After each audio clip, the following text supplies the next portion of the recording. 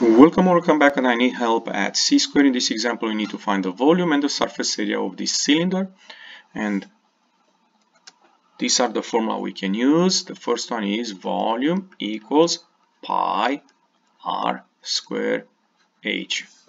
Pi r square is the area of the base times the height, so that's the reason these two are the same formula. And in this case, let's take a look. We have pi.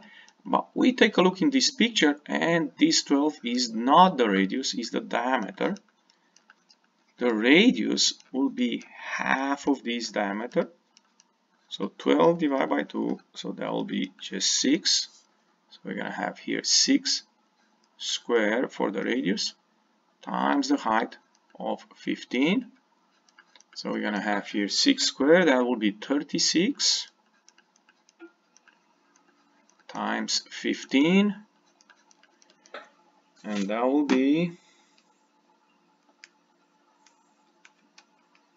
540 and pi. So the volume of this cylinder is 540 pi. And now we can move to the second part, which is the surface area. You notice the formula here. I'm going to use the second part, which says 2 pi r h, which is in fact is the lateral area, in case you need that, plus 2 pi r squared.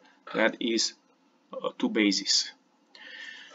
So in this case you have 2 pi, the radius, you remember, it's 6, we found it before, the height is 15, and we can move plus 2 pi, and the radius is 6 again, 6 square.